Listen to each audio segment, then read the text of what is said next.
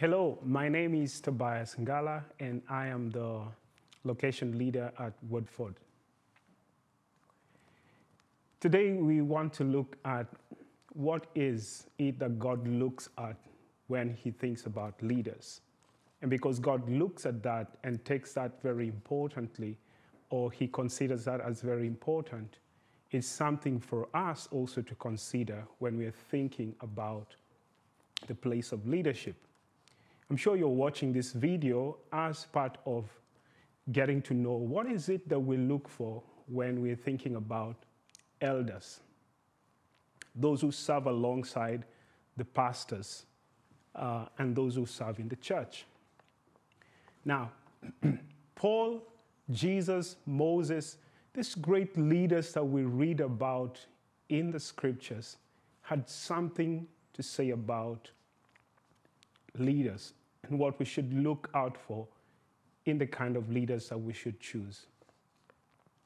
I want to begin by pointing out some things that both Paul and Jesus found to be weighty issues and those that they didn't think of as weighty. So Paul and Jesus see first character, and Jesus points out servanthood as the most important thing when you're thinking about leaders.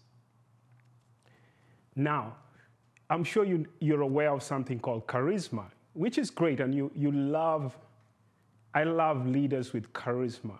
They move masses, they move people, they have something magnetic about themselves. But when you think about that, it's not the number one thing that Jesus was looking for when he thought about leaders. For him, it was, if you want to lead God's people or lead among God's people, you need to be a servant of God's people. Paul, to him, he looked at the character as the number one thing when he thought about leaders. For him, actually, it was that character is a power behind great leaders. But today, as you think about leadership, Paul says something. He says, it's a noble thing if you desire and want to be a leader. It's noble in both the function of leading and also the position. It's an excellent thing. In fact, if you're thinking about becoming an elder in God's church, you're thinking about a wonderful, excellent, honorable thing. But that doesn't mean that that's all you should think about. You should think about what are the qualifications in terms of character.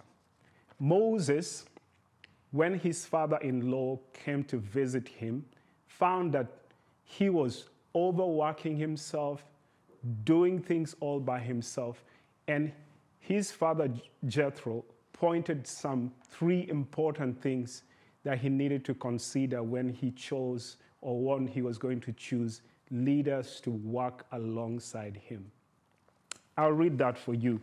Exodus 18:21 says, "But select capable men from all the people, men who fear God, trustworthy men who hate dishonest gain, and appoint them as officials over thousands, hundreds, fifties, and tens." So, anyone considering or desiring serving God's people needs to ask these 4 questions. Number 1, am I capable?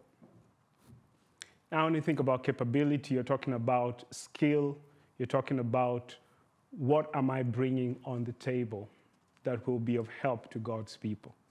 Number 2, do I fear or reverence God? That's top on God's list if I was to tell you that. Do I fear or reverence God? This is the quality of knowing God. Do I have a relationship with God? Do I hold him to highest regard? Number 3, am I dependable? Do I walk in the light? And a good question to ask here is there any slander or warranted accusation on my life? Is there anything that the accuser, Satan, can use to bring me down or to discredit God's church? And number 4, do I hate dishonest gain, or do I hate dishonesty? It's a quality of truthful living. So when God is looking for someone to lead, I like the words in 2 Chronicles 16, verse 9, and it says, "The eyes of the Lord range throughout the earth to strengthen those whose hearts are fully committed to Him." When God looks for a spiritual leader, He finds someone with the right heart. Character stands top in God's list when He's looking for someone to strengthen and to usher in to serve among His people.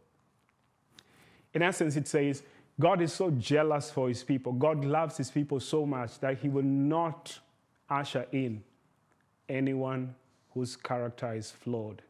And He calls us as leaders to watch out the flock so that we include and bring among God's people men and women who have a character that pleases God. As we generally think of serving as elders among God's people, are there any aspects of your life that the enemy or others can hold up to accuse you? We must all seek to live above reproach, because ultimately our lives either honor or dishonor Christ. They either gather or push away people from Him. God bless you as you think about these things and as you desire the place of eldership.